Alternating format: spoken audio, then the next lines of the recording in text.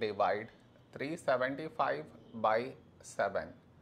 To do this division, we should frame it in this way. 375 here, 7 here. This is your step 1. Next, here we have 3, here 7. 3 smaller than 7. So we should take two numbers, 37. A number close to 37 in 7 table is 7 5s 35.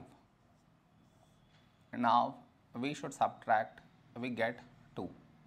After this, bring down the beside number, so 5 down, so 25. A number close to 25 in 7 table is 7 3s 21.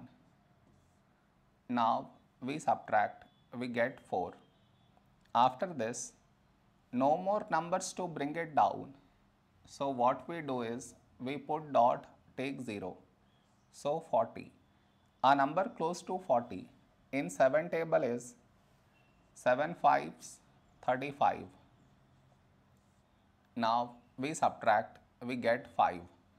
After this, we already have the decimal, so directly take 0, so 50. A number close to 50 in 7 table is 7 7s 49.